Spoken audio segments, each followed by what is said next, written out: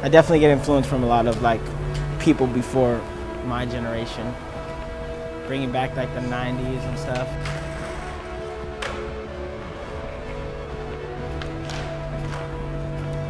My favorite RVCA pants are the Americana because they're loose and spacious to skate in. I get them in like 36s or 38s, but then I just like cut the bottoms so they get like a high water but like baggier feel to them.